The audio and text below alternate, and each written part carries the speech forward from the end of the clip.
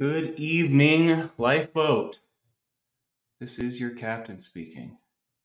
I have returned for another day on the job. If you're wondering why my hat sits like this, it's because it doesn't fit over my headphones, so I'm not trying to be cool, I'm just trying to wear it. It might look silly, I might take it off. How is everyone tonight? Um, how is everyone tonight? Good to see you. Lumen, Seventh Son, Teresa Baldassari, and from MA, Mischief Managed, Lacey Silver, Tina Jenkins, Jason P., Krista Melinda, Scooby Lee, good to see all of you. A Rolling Stone, Charlie Mullins, Dastardly, I hear you're really sick. I hope you feel better, all right? Take care of yourself, get some rest, whatever you need. Flamin' Jackson, I'm honored. Tina Jenkins. All right, I'm not going to take too long on the roll call today. I am a little extra nervous. I think we're taking the hat off. We're going to have to figure that out another day. I'm a little extra nervous. No matter how many times I do fire performances or speak in front of groups of people or do live streams or whatever the case may be, I always get a little nervous beforehand. It's never something that doesn't happen. You just kind of learn to deal with it, and which is fine. That's manageable. But today, my intentions are to tell y'all a little story about myself. Kind of how the admiral, the acting admiral, qualified himself in his first few videos. Um, I don't think that I necessarily need to do that, but I think it'll be fun. And I think that y'all deserve to get to know me a little better. So, this probably is going to end up being like a little mini series. I don't think we're going to get through everything today, but we're going to start running down memory lane.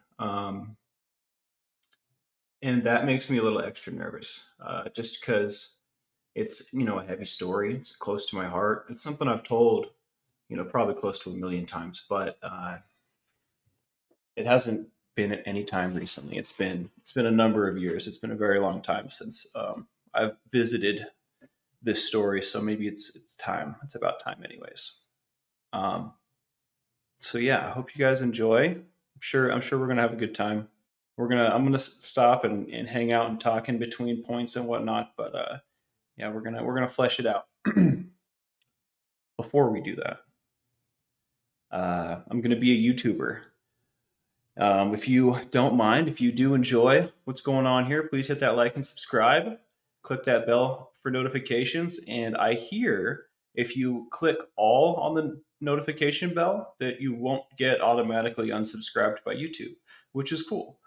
So if that's something you're into, go ahead and do that. Also, some housekeeping. What was my housekeeping?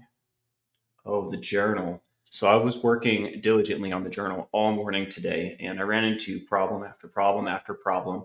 Um, some with software, some with compatibility, some with this, some with that. So I'm just, it's just going to take a little longer, but I'm on it. It is near completion. I just need to. The details are important.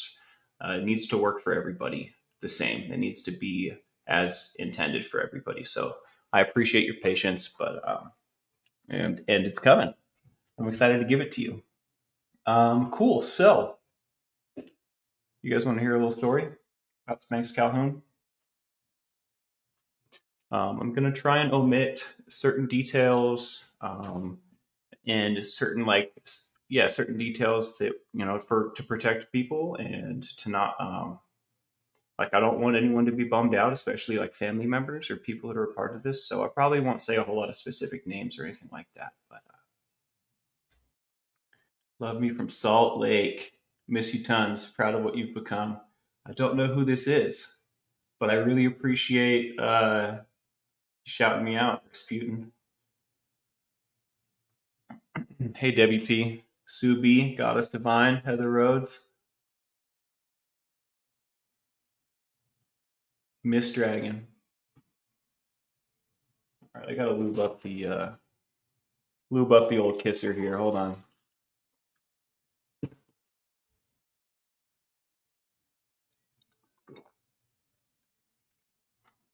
Talk about characters from history that are just surrounded in mystery and wild stories. Rasputin is quite a story.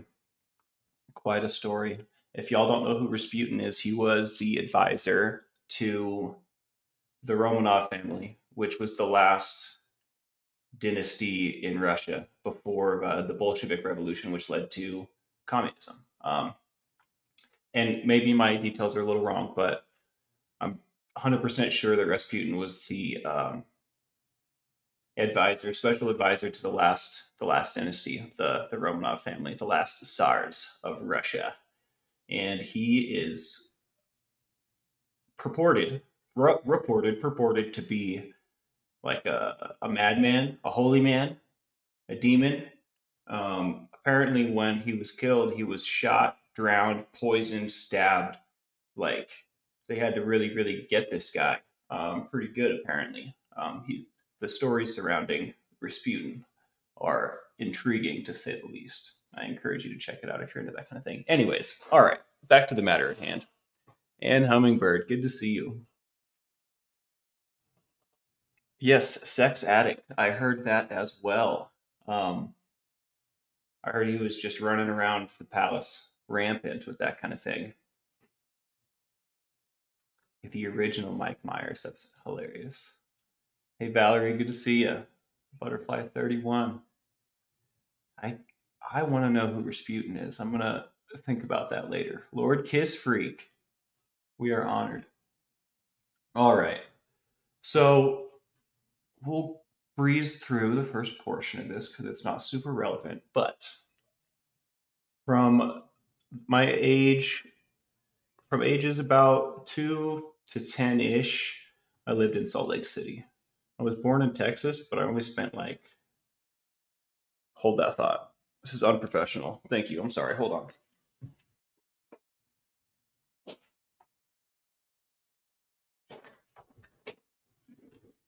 You want to know what that was? I just wanted to make sure all my windows were closed because I don't want my neighbors to hear me telling my story. They haven't earned it. Anyways, yeah, Salt Lake City, born in Texas. I only lived there till I was about 2 or something like that, and we moved. So I don't have a lot of memories from there. The point of the story kind of makes that time period relevant. But my time in Salt Lake as a kid, I think I've touched on this briefly. I have lots of fond memories hanging out with my dad. He's told a lot of stories as well, like going skiing and snowboarding and hanging out with him and his buddies, being on the trampoline, doing Legos, all kinds of stuff, going to the arcade. I have lots of really good memories from my early childhood. Um, I also, and I'm sorry, mom and dad, ahead of time, this bums you out. Um, but also, I spent a lot of time alone. I spent a metric crap load of time alone. And in fact, that's partially why I was so into Legos. I had this big old tub of Legos. It was like as big as my living room table, and I would just dump it and I would play for hours and hours and hours and just keep myself entertained. And that was because my parents were. I mean, at the time, I only know the truth like because hindsight's 2020. But as a child, I had no idea what was going on. I just knew that they were locked in their room all the time and they wouldn't, answer the door. Um, and I think it was about midway through 5th grade, we left Salt Lake, and they told me what had been going on. They came clean to me and said like, "Hey, we've been doing drugs." They actually told me that what had been up, like specifically. And looking back on that, I thought that's a really interesting detail. And they told me we were going to move to Reno, we're going to move to Nevada, we're going to start over, and get our lives in order, and everything was going to be great. And that wasn't really the case. Um, let me pull my. That wasn't really the case. We stayed with some family out there for a little while and then ended up getting our own spot. But this period happened so fast, and I have a lot of like fuzzy memories from this period of time. I don't know exactly how long I spent in Reno, but I know it was about 5th grade. Because 6th grade, I was already at the next stage of this story. And fifth grade was in the middle of the fifth grade elementary school year was when I left Salt Lake. So I want to say it was about a year's worth of time, just about, give or take a little bit, that I spent in Reno. Maybe a little more, a little less, right? Um, I remember I went to a year-round school for a little while, and it was like in the hood. There was like fights every day. I think we've told a story about this school where my dad had to come pick me up because I was in a fight or something. I was in a lot of fights in school. Um,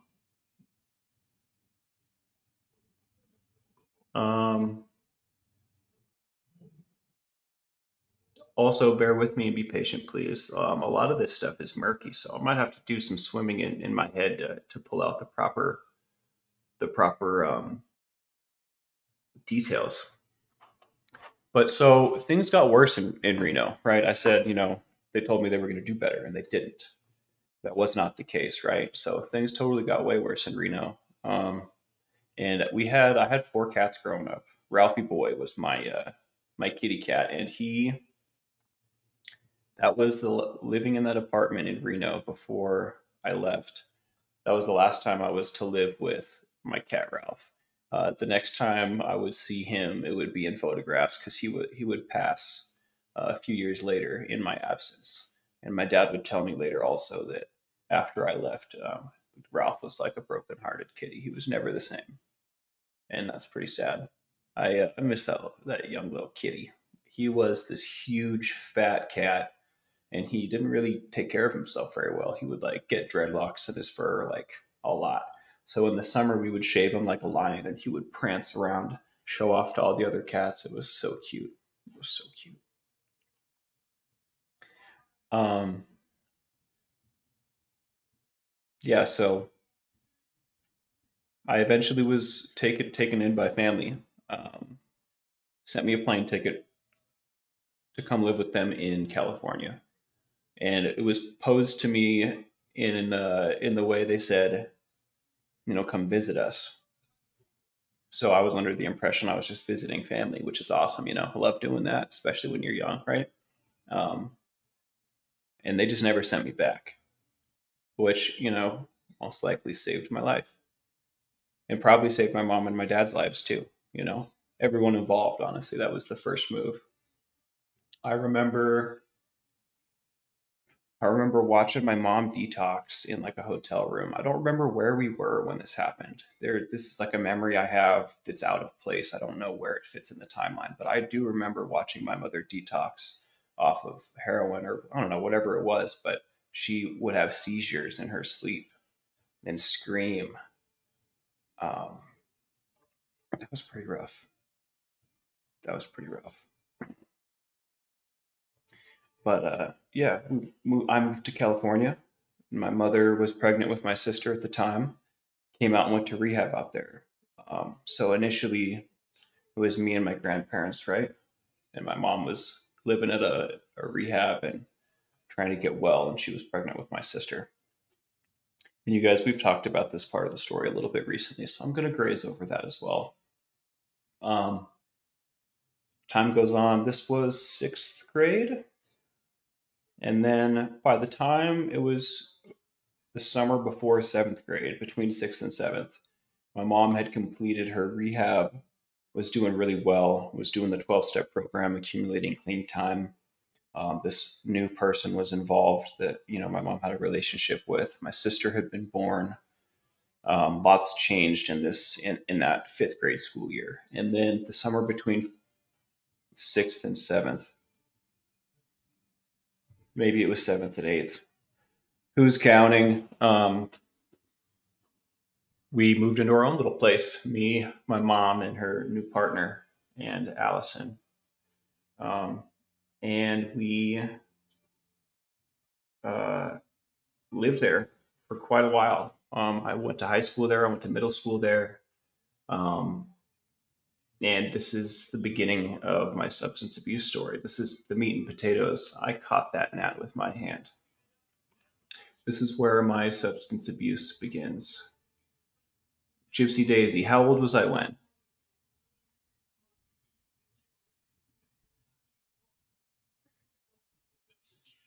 Oh, with the story out of place. I want to say it was before leaving Reno and bef- wait, yeah, before leaving Reno, it was in the transition between Reno and California, I think. So it must have been about fifth grade, like maybe 10, 11. I know that I went to California when I was 11. Me and my grandma would watch NCIS every Thursday. That was our thing. I've seen every episode. That is not a boast. That is just the truth. Thanks, Patty. I'm glad you're here. I lived in California for quite some time. Lots of formative years here. So it was sixth and seventh and eighth, ninth, 10th, and 11th grade. Um, Senior year, I spent somewhere else. But yeah, my substance abuse began, I want to say, freshman year of high school. So we spent maybe a year, year and a half in that house in Los Alamitos before I was to even touch, you know, anything, even alcohol, really. And when I started with weed and alcohol, and every now and again there would be a painkiller. I don't think that started until a little later, though. Initially, it was just weed and drink, and initially it was a way to fit in. I remember having the views because of specifically because of my experience with my parents and moving around and like just things being so messed up, like having a like anti-drug mentality. Like I was not into it. I was terrified of it, and I didn't know the difference between this and that. It was all what had ripped my family apart. Oh, I think I skipped something. Oh no, that's coming up right here. Yeah, me and my dad's relationship was very special to me. Um, when I moved to California from Reno, my dad stayed in Reno, and that was I would see him. I could count the times I saw him on one hand between the time that he like started the lifeboat and then one hand for sure. I might need a sixth finger, but I doubt it.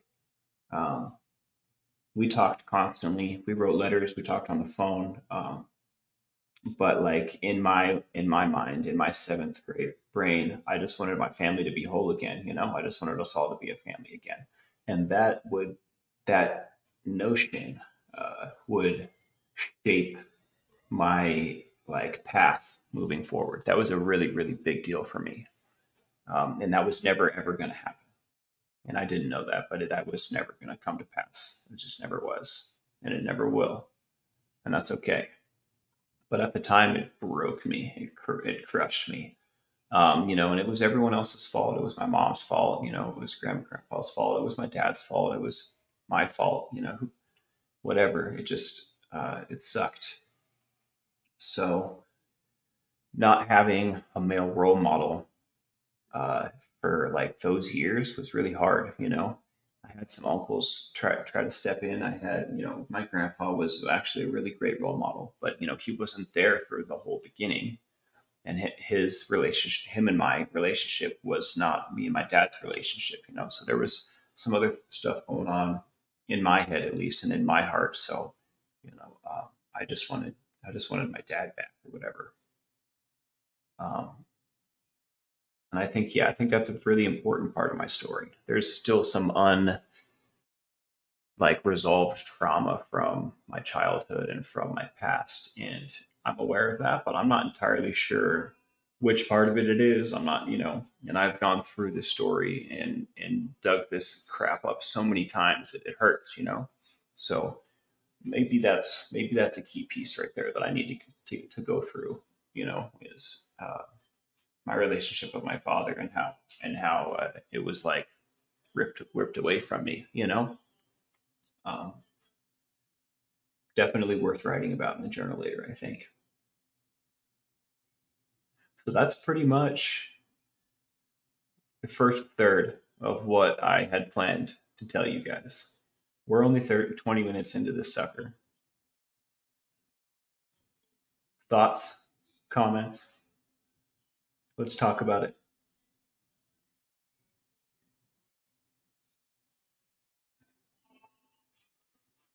That sucks, mischief managed. I'm sorry to hear that.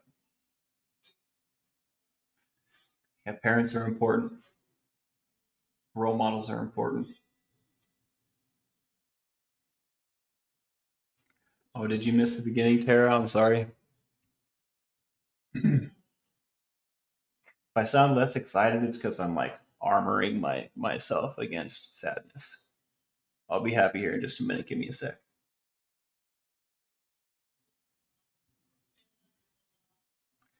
Thank you, Anik. Much love right back at you. All right.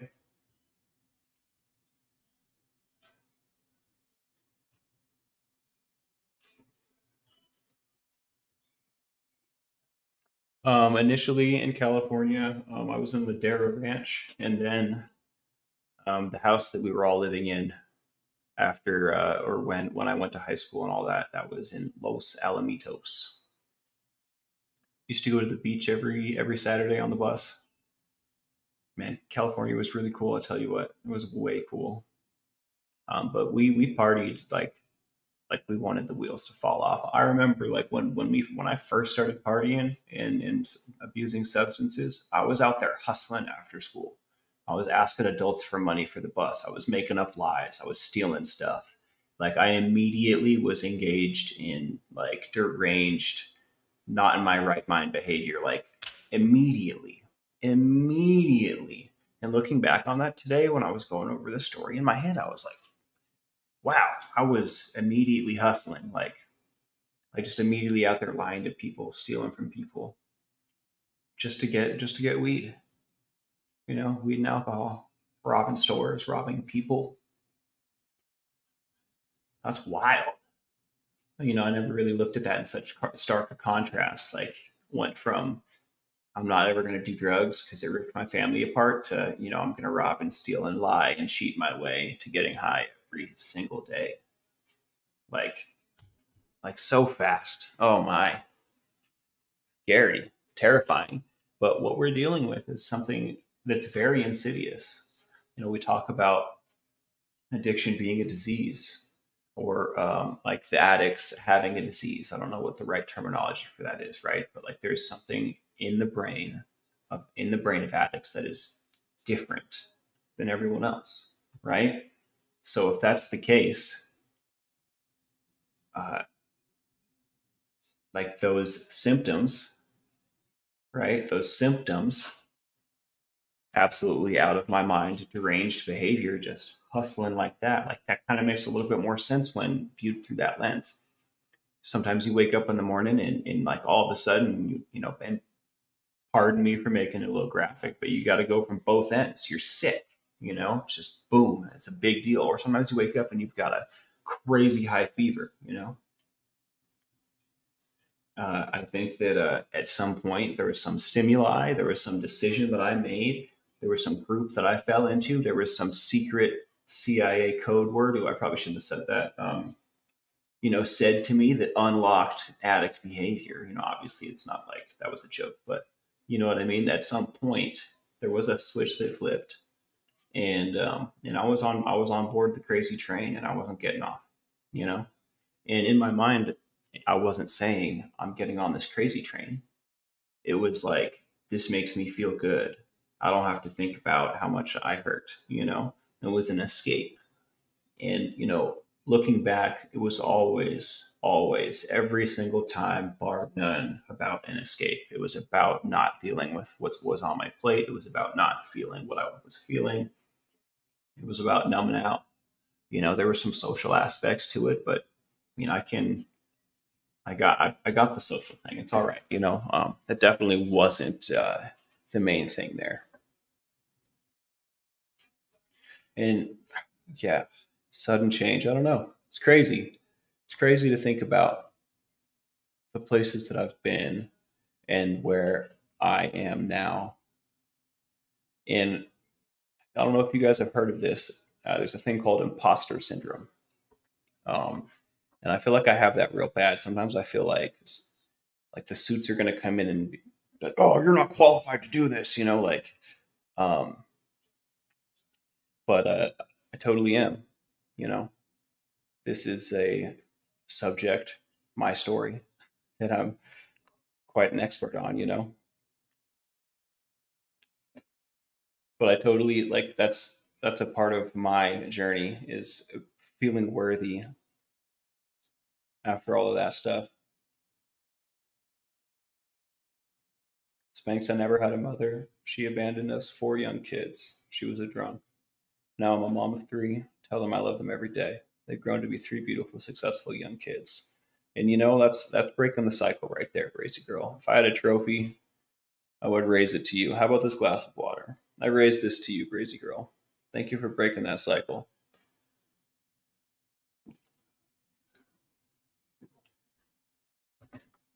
And I'm going to be a cycle breaker too. I don't know if I'll have kids, but if I do, I promise you their upbringing is going to be vastly different from mine. Does everyone have imposter syndrome? I guess that makes a lot of sense.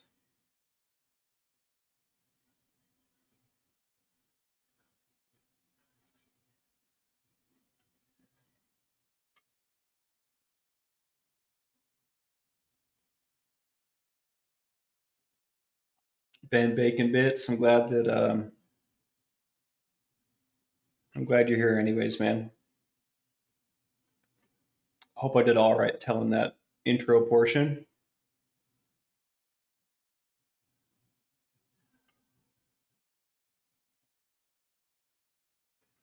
Yeah, we need some trophies in here, don't we, Flamin' Jackson?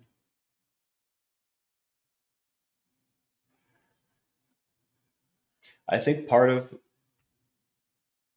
me not being sure if I'm going to have kids is fear of not succeeding at being a father.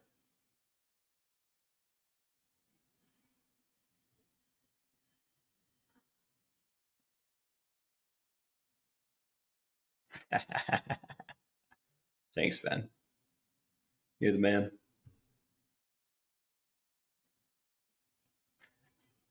Thanks, Area.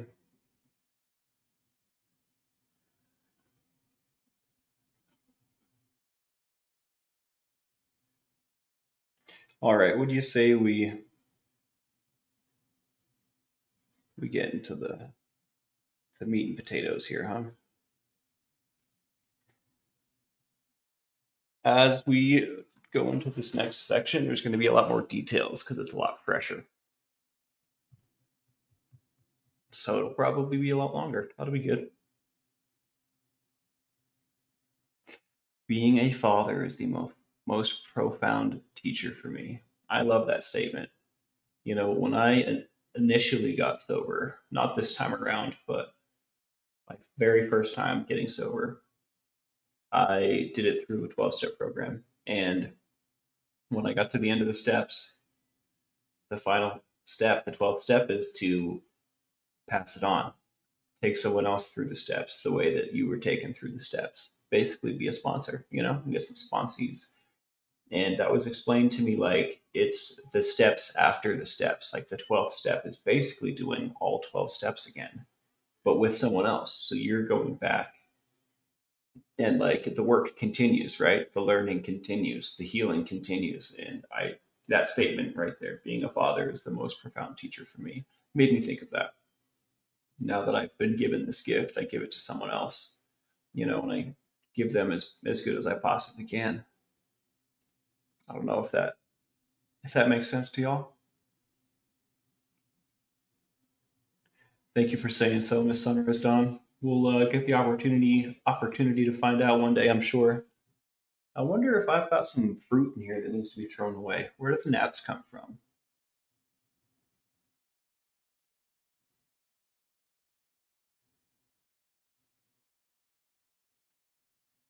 All right. You guys are great. Thanks for hanging out with me.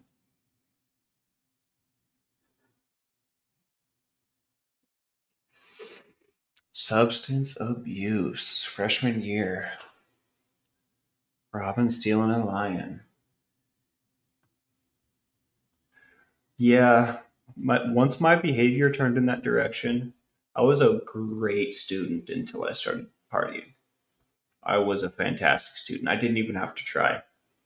I could sneeze on a test and get an A. And I did every friggin' time. And when I started partying, I started paying less attention, started caring less. It became school and succeeding became secondary to this thing that I had found that made me way happier, you know? So I almost didn't graduate high school. Um, School became a huge point of contention between me and my mother.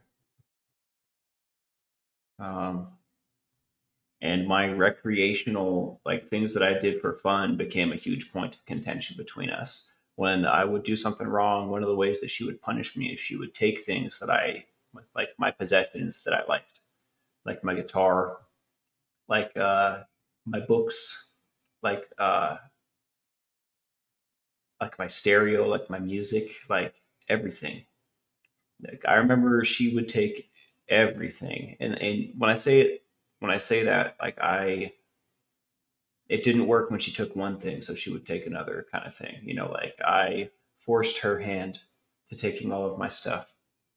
Um, she left the books until very last, but that things that made me happy, my joy as an idea, like just my joy became a point of contention between us. I couldn't be happy. I couldn't live a life because I was on punishment all the time because had it became this vicious cycle where I would act out because I was pissed off, and then she would take my things, and things would get worse at home, and then I would act out because things were, you know, not cool at home, and then I started like running away, sneaking out. At a certain point, I made the decision that I didn't care what she said anymore. It was the same thing on repeat, broken record. Like we were not making any headway. I understood what she wanted. I wasn't going to give it to her. I did not understand why. I just knew what I wanted. I knew what was going on inside me, and I knew she wasn't willing. I don't know. I don't know. I just knew it wasn't working out. So things progressed, got worse and worse and worse, and I ended up getting kicked out of my mom's. My mom sent me to rehab for 2 weeks because that's how long the insurance would pay for it. And she must have thought that I was on some kind of crazy hard drugs or something because like the way that she treated me up until this point, like from the point that she kicked me out to the point that I was in rehab. I walk in the door and immediately get drug tested, and she immediately gets the results. Or maybe it was a little later on or something, but you immediately get that drug test, right? When she realized that it was just weed in my system, she had this look on her face like, what the heck? Like she was so blown away. Um, but that's where our relationship had come to. There was no trust. We were enemies. You know, we're family. We love each other, right? But like at that point in time, we were not on the same team, and I would not forgive her for that for a very long time. For shipping me off after the 2 weeks insurance thing was up, she picked me up from rehab with all my stuff in the trunk of the car and dropped me off. She took me straight to the airport. My mom's going to look a little bad in this part, but I mean, sorry. It's all right. We have a great relationship now. I love her. I'm super grateful for our relationship now. It is magical. It's amazing. It could have gone so much worse, and now we're friends. Now we're family. Now we talk. Um, I tell her things. I don't lie to her. You know, yeah, the fact that we have a relationship at all is a blessing. So, but this part of the story, not mom's best look. And I'm not saying that she did anything wrong. I'm just saying the way that this part of the story looks isn't good. This is a part of the story that I still have some personal qualms with. Like I understand that I was a handful, but man, you're gonna like ship me off like I'm like a package dude. And then that didn't work. I spent a year with this family member that I got shipped off to, and then they dropped me off at the friggin' homeless shelter with other family members flew in from out of town for this occasion. Like they were taking me to like they were dropping me off at daycare, like they were dropping me off at summer camp. They pulled up at the homeless shelter, filled out some paperwork, like custody paperwork or something. Like it was like my 18th birthday. So maybe there wasn't paperwork, like custody paperwork, but it was interesting. I still hold negativity in my heart for that. And, you know, I have a great relationship with everyone involved in this part of the story, but that hurt, dude. I don't understand. Like, objectively, I can see why they did what they did, but like emotionally, I can't understand how they did that, you know? And that maybe that's not for me to understand. And that's okay too, dude. Whatever. But yeah, my family took my family dropped me off at the homeless shelter. So I skipped a little bit there just for that point. But yeah, after rehab for weed, I went to rehab for weed, y'all. Let's go. Um,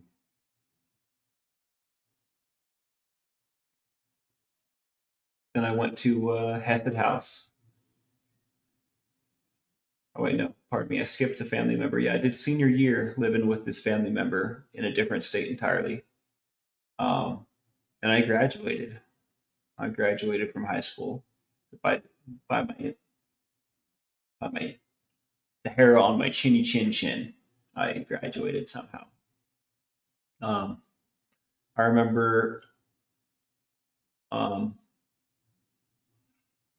the contention between me and that family member got so bad that they couldn't have me around or whatever anymore. On my 18th birthday, they decided to take me to the homeless shelter or whatever. Um, but I was still in school. My birthday's in February. The school year ends after that. So I was living at the homeless shelter a city away, and they would send the bus at like the butt crack of dawn to pick me up at the homeless shelter. Like someone in the administration of the school was really pulling strings for me, was really looking out. Like they saw potential or something, and they really wanted me to graduate really bad. My dean, actually, I remember. I don't remember his name, but my dean, I would not have graduated without my dean.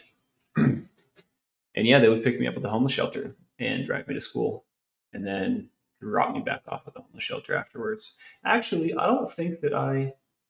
No, there was a bus to go back after. I just wouldn't take it a lot. Yeah, I ended up at the homeless shelter in Aurora, Illinois, Hesed House, Lake Street. Represent humble beginnings.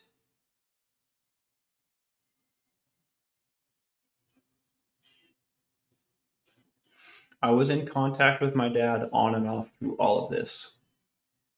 There were times that he was in prison. There were times that he wasn't. There was times that we were talking. There was times that we were emailing. There was times that we were writing letters, and there was times where we weren't talking. It was just we did the best we could. I know at some points it was too painful for him to correspond with me, but I don't remember when that was. I don't remember where he was, but it was one of the times that he was inside. But no, We stayed in as steady contact as possible, and I would end up seeing him, like I said, a handful of times before the end of this story. And I don't really know at what point they were. I remember I took a Greyhound bus to go visit him a number of times. I remember taking a road trip with a roommate to go visit him a time or two. I remember he came to see me a time or two. He was there for Cedar's birth. Um, yeah, I can't place a lot of those. A lot of these memories just blend. But hi, internet mom.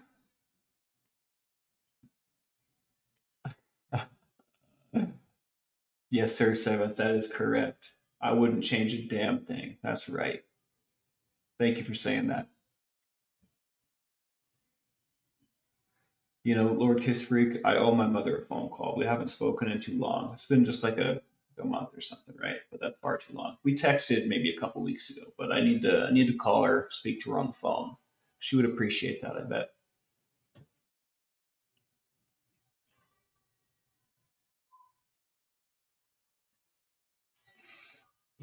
Rolling Stone says, Spanks, I'm 58 and I'm still trying to forgive my parents for certain things. Some days I feel they're forgiven, some not. I'm working on it. Maybe that is something that we all have to deal with. That's very interesting. Thanks for sharing that, Rolling Stone. If I was faced in that situation, I don't know. I've never been a parent and I've never been a heroin addict. So there are two factors that I can't relate with. But I think I would have explored other options. It didn't involve shipping my kid off, you know? Like what you're gonna say, oh, I can't do this. I can't be a mom. Well, I mean, kind of too late for that. It's kind of 14 years too late. And maybe that's cold and harsh. Probably is. I think that a lot of my, emotions from the past are probably not rational. They're emotional. But this is how I feel. I'm not saying it's justified, but those are real emotions that I acknowledge that exist inside of me. And I think that's an important part of processing through grief and trauma and loss is accepting that it's real. It happened and it's in the past. It's okay now. It's not okay that it happened, but like right now in this moment, it's like we're fine. I'm good. Look how it turned out. Look where I'm sitting. Look what we're doing. I can choose to be happy or I can choose to dwell on this monstrous path that I was forced to walk, this terrible hand of poker I was dealt at birth. Oh, why me? Why me? I'm so put upon. No, I will never do that. I'll never be that friggin' guy. And I feel grateful and lucky that I feel that way because I notice some people don't feel that way. Some people have a really hard time making the transition from victim mentality to empowering themselves. And I don't think that's something that you can teach. I think it's something that you have to find within oneself. And I'm super grateful. I don't think that I had a very hard time with that lesson. Well, I shouldn't say that though. I think the hardest part about the trauma surrounding my childhood and my upbringing, the hardest part about it was whatever we were just talking about that I forgot. That'll be funny to watch later. Cool. All right.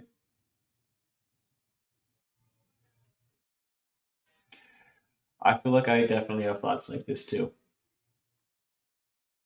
I also think hindsight's 2020. I really got to cut my parents some slack. Izzy E says, in my teens, I would have liked for my parents to just admit they didn't know what to do, apologize when they engaged in abusive behavior. Just hugs, honesty, and vulnerability. And viewed through that lens,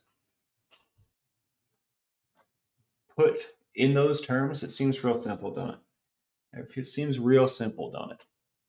Um, it is scientifically proven that you cannot be emotional and rational at the same time.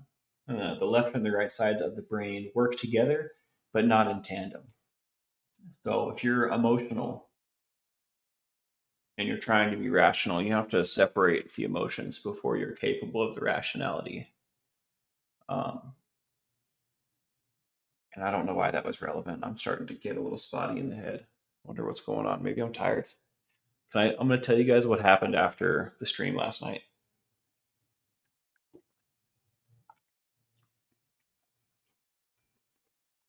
Thank you, Tampa B man. Thank you for singing that.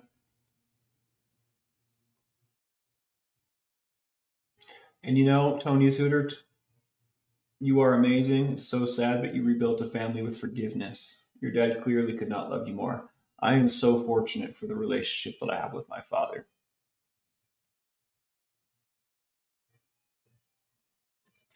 Good night, Rasputin. I'm going to find out who you are and give you a call.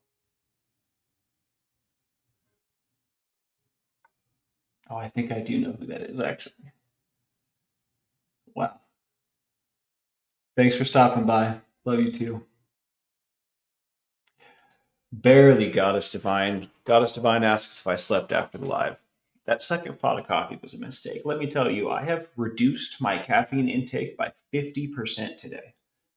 And it's not a clean 50%. I'm just being lazy with my math. Usually I have a pot of coffee in the morning. I'll have some sort of caffeine later on, whether it's pre workout or an energy drink or more coffee.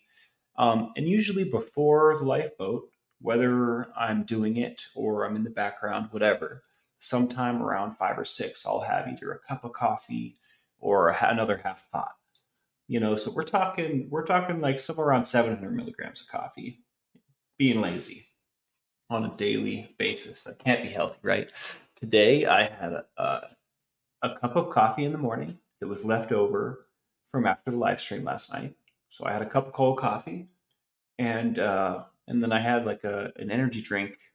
I don't know, after lunch, a little bit after lunch, after I got up from my nap to jumpstart my journal stuff and my prep work for this. So I think I might even have cut my milligrams down by 500. I might have cut it by three quarter, 75%. So that also might be why I'm a little tired. I also am going to sleep much better tonight. I'll probably be in bed by 10. Um, so that's pretty cool. I'm thankful for that. Yeah, I'm feeling a little tired and less focused. This morning, I felt amazing, 100%, 110%. I felt focused, motivated. Yesterday, I also felt really, really good. I think that was more to do with like my mental state with being so excited to do this. But today was a market difference. Today was, or this evening, this afternoon was a market difference. That's right. Someone once told me, I believe it was a home economics teacher my senior year, told me that the breakfast of champions was cereal and beer. I was like, ugh, I don't even like that, dude. What? That's gross. Oh, it's Hunter. This is one of my best friends in the whole wide world.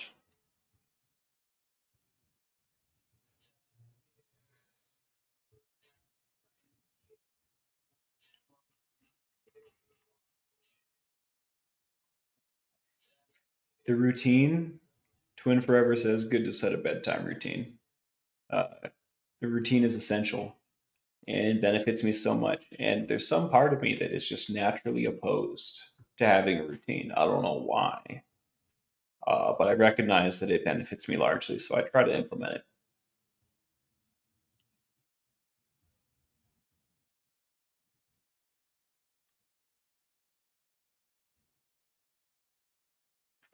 Yeah, I am going to be in bed sooner than 10, Goddess Divine. I'm trying to make the most out of this, but I'm probably going to end up bumping out of here early, but not right now. We got some talking to do. I had a kid at 14. I don't know, James says. My parents kicked me out. We have since reconnected and are on great terms. Both sets of parents. The military saved me. I'm married to that amazing woman 25 years later. Wow. What a story.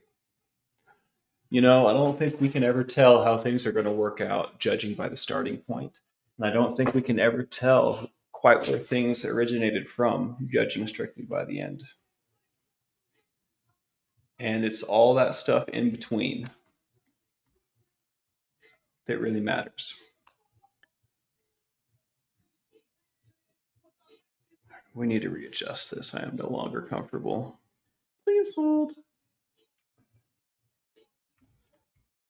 Yesterday was back day, and my back hurts a lot. I can't get comfortable, in fact. I'm super happy to know and notice that there's no freeze framing of the captain today. That's pretty sweet. I'm also happy to report that I have a tech whiz willing and ready to help me with that. And after this stream, we probably will be going over particulars of the journal as well as technical issues with the stream. So we will be seeing upgrades. That means I did that workout, Twin Forever. That's correct. 5 by 5. Am I good? I'm good. These looked like tacos to me for a second, but they're little streamers. Yeah, it's the journey, not the destination, Kimroy. That's right. The jaunty chapeau. I do like the jaunty chapeau as well. Although you have to. I wish it wasn't such a sharp angle there. That's not bad. How about Reese's hat today? That thing was stellar. I really dug that. I don't know. I think personally for me, it has something to do with my neurodivergence, Tara. Why are we so resistant to routines? Says Tara, smiling. I do well with one, but I like the idea of freedom. And I'm glad you used that word choice, freedom, when I initially was complaining about routines implemented by my parent overlords when I was young. Freedom was the feeling that I cited in opposition to their routine. Um, it's very interesting.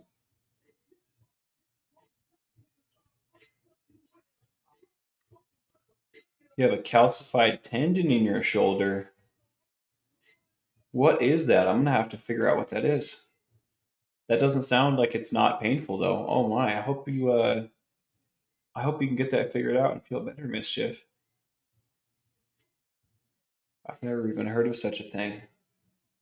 I guess your tendons are supposed to have some elasticity to them. So calcification, I assume, would mean that it's hardening, so it's not doing its job properly, and probably is very painful, as you say. But I'm not a doctor. I don't know, James. Thank you so much for the support. I think routine sets discipline, and discipline structures your life in a manageable way. Doing the little things right in life ensures you execute the big things in general, in my opinion. I think I agree with you. It is the little things that comprise the big things. And to execute our big plans properly, I think it takes a whole lot of baby steps and little details that are really important. Good night, Sue B. I'm currently working on some other time slots so that we don't have to stay up so late. I'm not saying that we're going to stop doing the 7. I'm just saying I'm aware that, it's not right for everyone. So I'm going to try and get some midday stuff going uh, in the next few days. All right. Blanketed my tendon. Oh my. Let's get some ones in here for Mischief Managed. She's got to be in some serious pain. Let's pray for a quick resolution.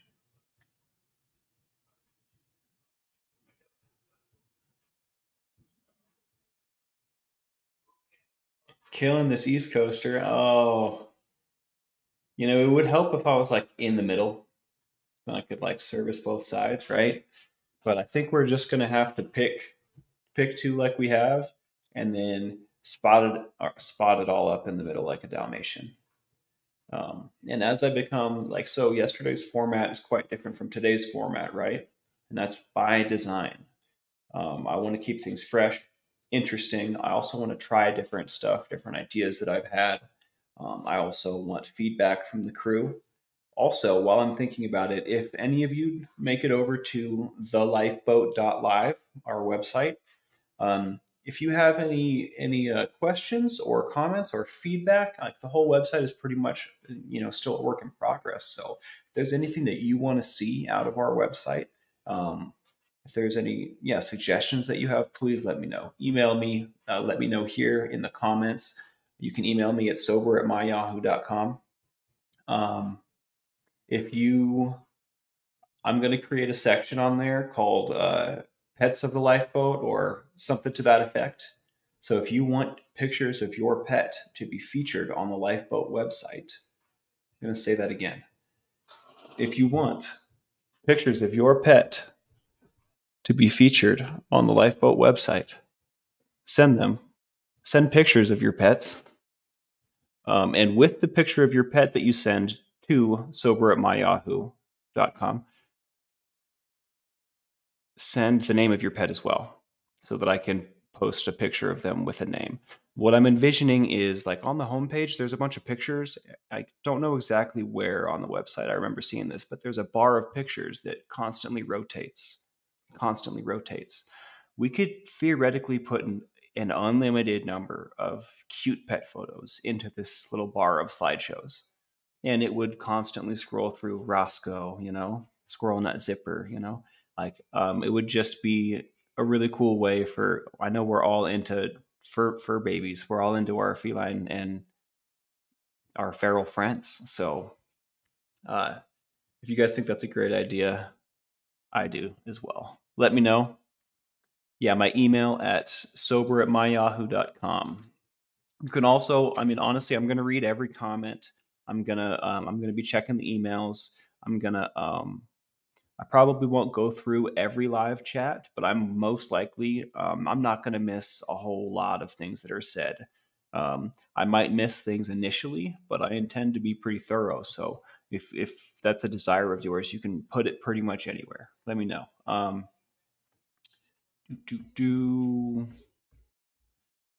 Also, if lifeboaters are getting together and to hang out and to meet and stuff, if you guys take any pictures having fun, I would love to put those on the website as well. I, for a long time, struggled to think of what kind of media we would put on the website, like pictures of people connecting. What does that even look like? That could look like so many different things. So I'm open to ideas and whatnot. Barbie says, on day 3 of my bathroom renovations, my anxiety is through the roof. Lucky Reno guys are very nice. Tomorrow will be finished. Well, hey, man, you're already there, right? You're on the home stretch now. Sorry to hear about your anxiety. I hope you get some solid sleep, and I bet you that bathroom will be beautiful tomorrow. I bet it will be beautiful. Monty, nail through the foot. I've done that. I'm sorry to hear that. I'm glad he is healing up, though. That's good to hear. Yeah, send me the mocha. Send me the mocha. And if you are sending pet pics to the email, will you put pet pics in the subject so that I can group them easy?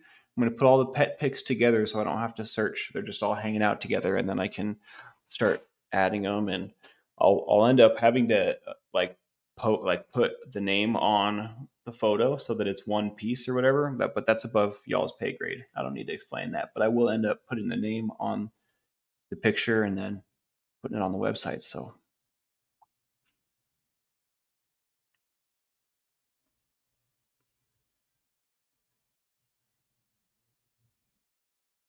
you got your kitty on the Epsom salt bath. That's hilarious. What a pampered, well taken care of kitty cat. I bet you Monty's looking beautiful. Oh, after the live stream last night, did we talk about that? I was so wired. I was jazzed up. Maybe it was the extra coffee, maybe it was the boat and me just having all kinds of excitement from this. I'll post the email again. Sober@myyahoo.com. Sober@myyahoo.com. And you can always rewind later, you know, if you missed it. All right. Um,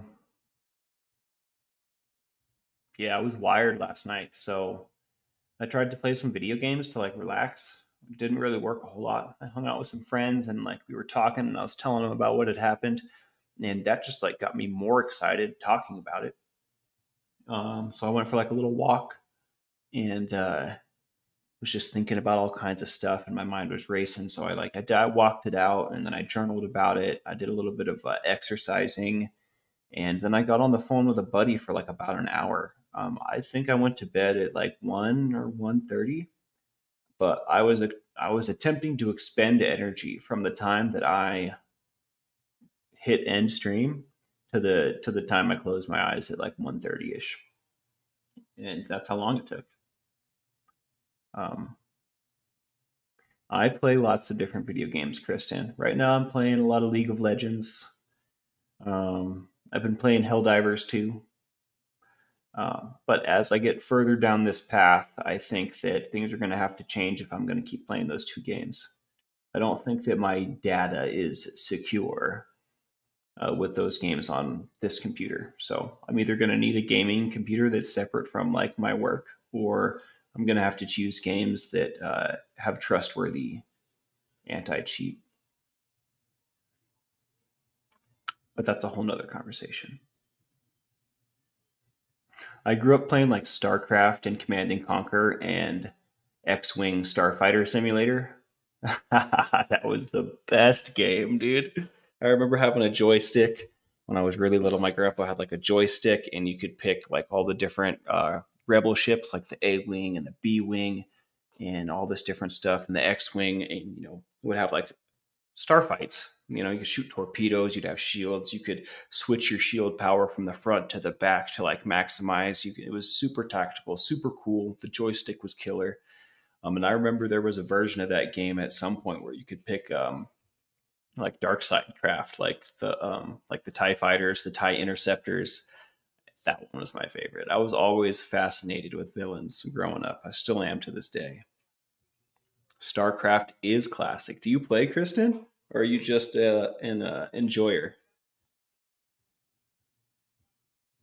I still play StarCraft. I'm not any good, but I play the crap out of it. Mario Kart is classic. I remember when. Oh, we haven't gotten to that part of the story yet. I was about to skip ahead in the story to tell you about Mario Kart. I used to play a ton of World of Warcraft, and World of Warcraft and I have this special relationship. Remember when I was telling you my mom would take the things that I liked and hold them over my heads and like to try to get me to do good in school and to not act out and you know screw around with my friends. World of Warcraft was obviously the coolest thing in the entire world to me in my mother's eyes. And boy, was she right. But man, I didn't get to play that game until I was a friggin' adult. And that'll do stuff to you. Like when I finally got my hands on that game, I tore it apart. I was a no lifer. I finally was like, it was like I was completing a mission, like a quest that I had set out on when I was 16, like metaphorically. You know what I mean? Like I played World of Warcraft with a vengeance when I finally got around to playing it because I was never able to play it, and I had this huge desire to play it for so long. I thought that was kind of fun, but so, I would fall in and out of love with that game over a long, long period of time. And very, very recently, I think I've finally accepted that I'm over it. And then I'm talking like a month ago tops. So I've been playing WoW in the past 2 months. I've very recently. I play quite a bit of Diablo, although I'm very disappointed personally with D4. I have put my ARPG chips into the last Epoch box. I'm not a fan of PoE.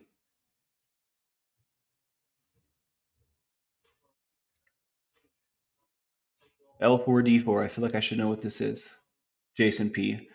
And you're going to laugh at me for not knowing. And when you tell me, I'm going to be like, oh, I knew that. But what's that?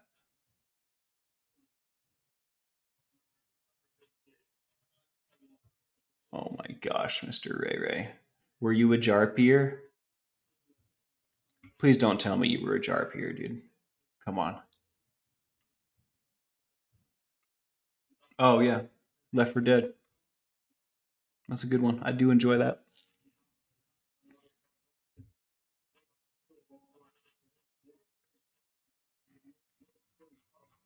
I had no idea that y'all were gamers. You know, Barbie, there's something to be said for nostalgia. You know, songs that you listen to when you were in a certain joyous state of mind or a certain like beautiful chapter of life, or when you were with that one person, that one certain person. Music, games, media in general, I think elicits all kinds of emotions and can be attached to.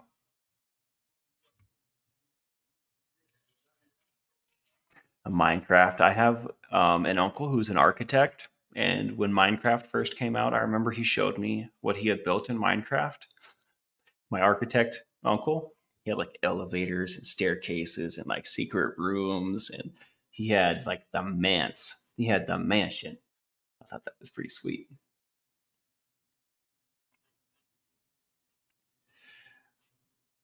Are you talking Pong? Boop. Talking Pong? I'm familiar. My old roommate used to work for Gearbox. I have to tell you, I am a huge Borderlands fan. I saw that Borderlands 3 was on sale for 20 bucks or something like that yesterday. Almost bought it.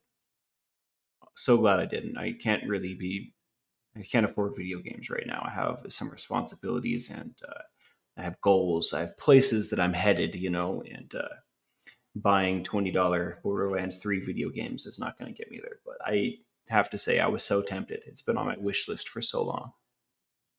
And I have owned all of them. I just don't currently own that one. Upset? What did I miss, Valerie? I'm going to scroll back up and find out what's going on. Hope you're all right. Oh, your Minecraft game got gone? You got all your data deleted?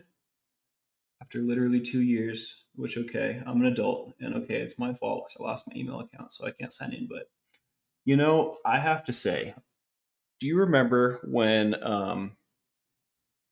we first started having logins to accounts? We had emails and passwords and whatnot. And the first time you hit forgot password and you had to reset it. Now, that process, I'm willing to bet an insurmountable amount of money, an unreal, let's say, amount of money that that process today is black and white different and far more complicated. Um, I think that that process, we have like the security of my password has become like so friggin' like it has become more important than like ease of use, than like being able to reset my password safely and easily.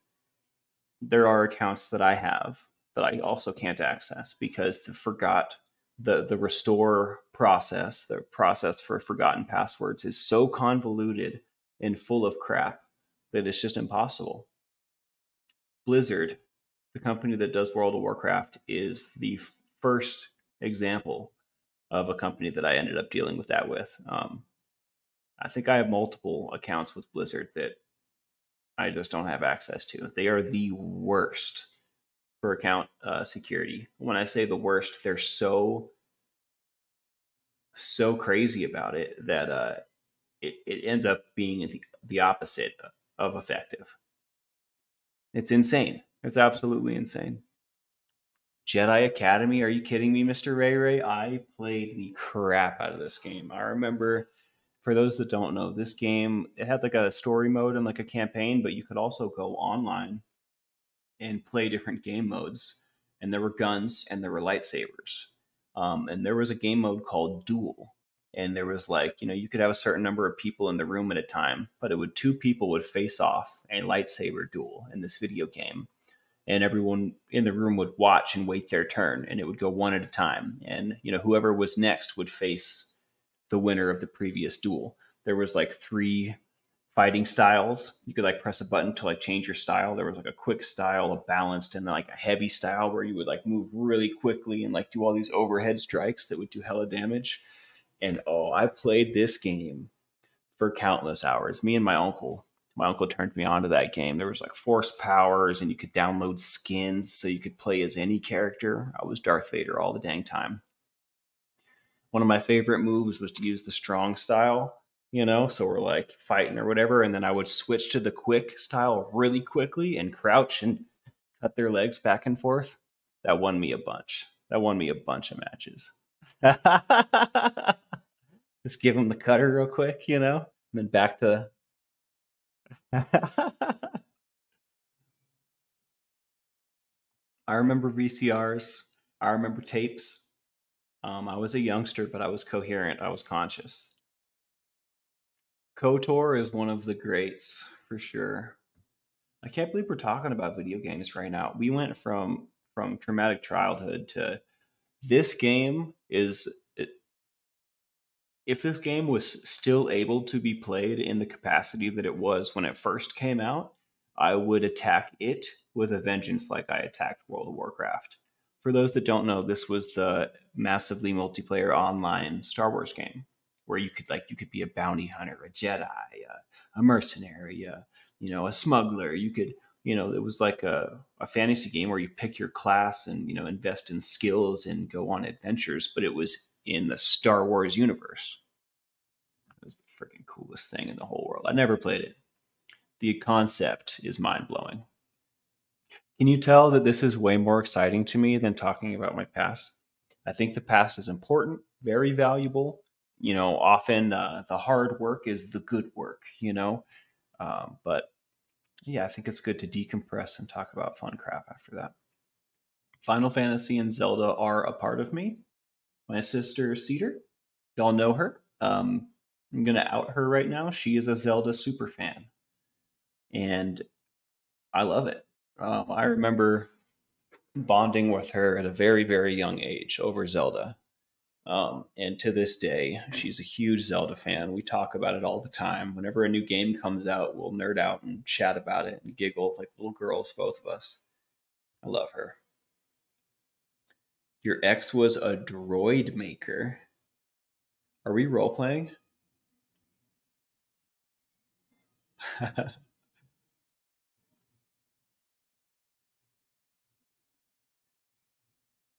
We gotta balance the trauma with the fun. Do you remember the pod racer game that was like at Dave and Buster's where you would actually sit in the thing and it would have the steering and like the gas like lever and all that? It was kind of like the Need for Speed game, but it was a pod racer. Next level. Next level. Oh, pod racing in Star Wars Galaxies? I didn't even know that was the thing. Oh, you're talking about the droid maker. Oh, I'm a little slow sometimes. This is exactly what I needed to jumpstart my energy, though. Wow, what a cool profession. When I was younger, I thought I might want to be like a lawyer or like a video game designer, but neither of those were to be. Mario Bros is always a classic. Zelda frustrated the heck out of me too. I think I probably spent the most amount of time playing the Ocarina of Time, and I never officially beat that one. I did beat the last boss because my cousin had a save file that was saved right there at the end with all the stuff. So I played that fight about countless times. But on my own playthrough, there was a temple, a dungeon called the Water Temple, and I would get stuck there every friggin' time. There weren't enough keys to open all the doors. So if you spent your keys on the wrong doors, you were just SOL. And that's what I was in Zelda Ocarina of Time every time. Droid Maker. I didn't even know that was a thing. That's so cool. That's what I'm talking about. I feel like Star Wars Galaxy deserves a reboot. You know? What gamer casino levels are the best? We're talking Sonic or Goldeneye?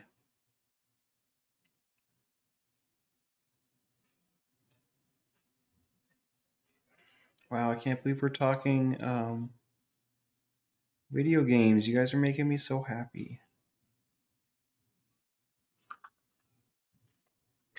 BYU is a super great college. Both that and the U have, and I don't know a whole lot about them, but I know that they're really good colleges. They're very highly spoken of and regarded.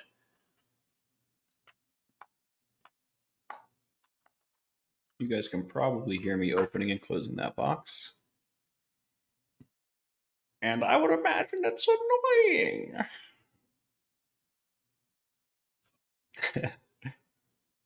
The AV-21 land speeder on farm. Let's go. Let's go. All right, Tara, let's get serious. Hit me.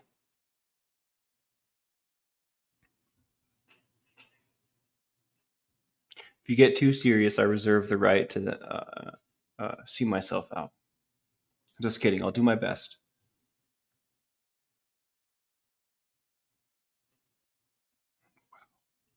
I gotta find a way to have good posture while I do this. My past, oh wow, you are the question master. How do I think that my past has benefited my present? Well, um, I wouldn't change any of it. No matter how, hold on. Sometimes you have hair and there are like moments and you're like, man, I wish I didn't have hair.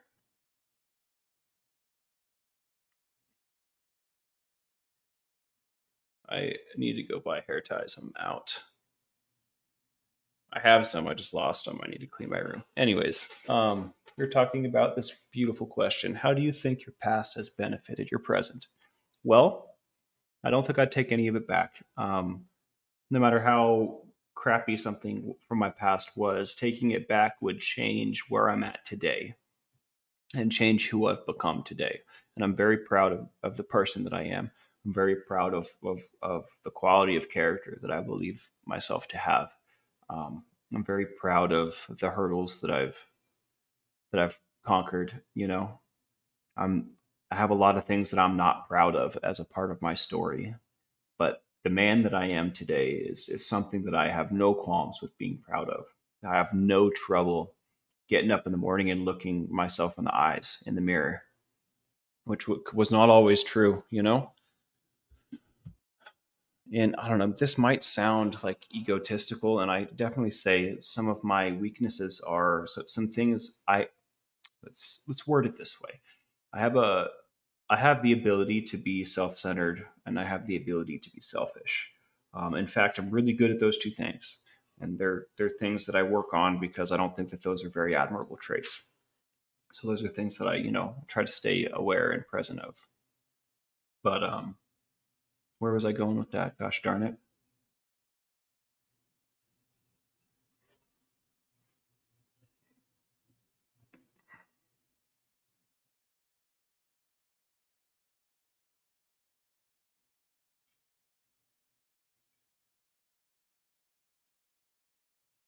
I'm screwed. It's gone.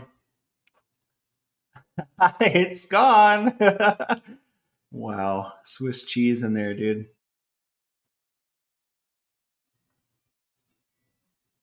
I used to be a crack smoker. There is probably some damage in my head.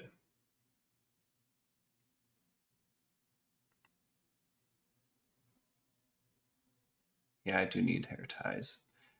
What was I talking about? Will someone remind me? I feel like it was so good. It was this question, but I had gotten to a place that I don't remember. I do need a song.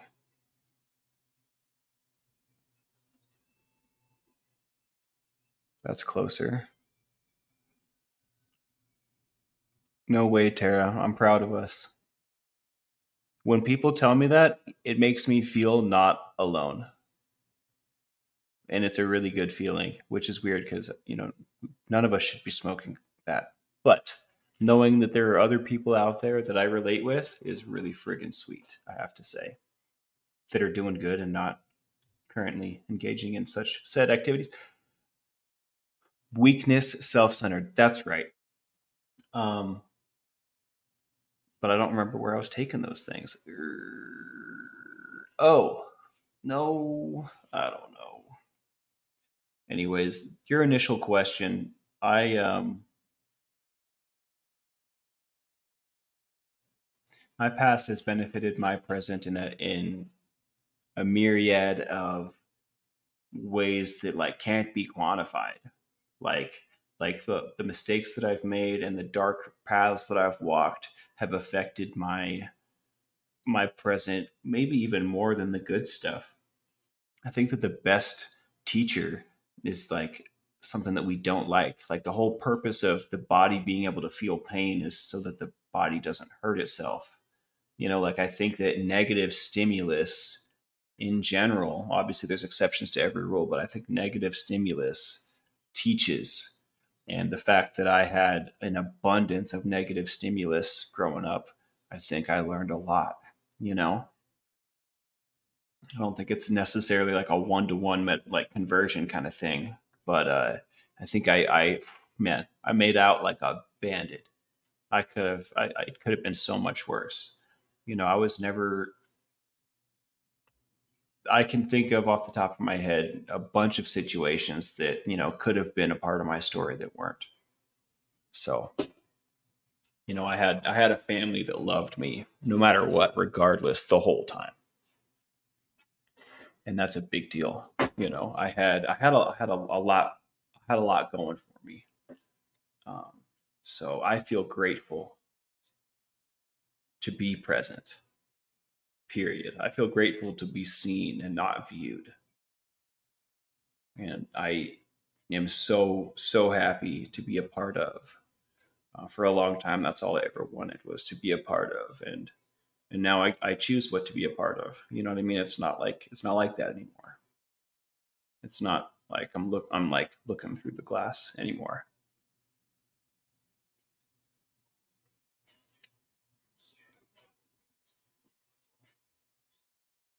My pleasure, Cinderella. My absolute pleasure. I think that this is a really good spot to stop. We've touched on a lot of things, um, and I think honestly, I probably could have cut it a little sooner. But no regrets, y'all. We're gonna keep moving forward with our chins up, our heads held high, and we're gonna move forward together. You know, whether that we're talking about the boat, whether we're talking about in our own personal lives with our family, our friends, and those around us. Let's start acting and living as if you have you should have at this point. We'll go back over some basics so that we can lay our own ground rules and whatnot. But at this point, if you've been around the boat for any length of time, you should have an idea in your head of where you want to be, of where you would like to be headed. Some things you may want to change in your life for the better. You have this idea, this visual in your head. Let's start acting and living as if that was already true. I'm already that person. These changes have already been made. I would like to put on some muscle weight. I'd like to put on some weight. I would like to get a little bigger, more fit. So I'm going to start living as if. I'm going to start eating another egg in the morning with my breakfast. I'm going to have second breakfast. I'm going to go to the gym when I don't feel like going to the gym. That kind of thing. That's just a simple example. But if you have this idea and visual in your head of a goal or like somewhere that you want to be, some person that you want to be, start living as if you already are that person or you already are in that place doing that thing. All right? That's your homework. And we'll see you in the morning. This has been The Lifeboat. This is Captain Spanks Calhoun, and it's been a pleasure. We'll see you tomorrow.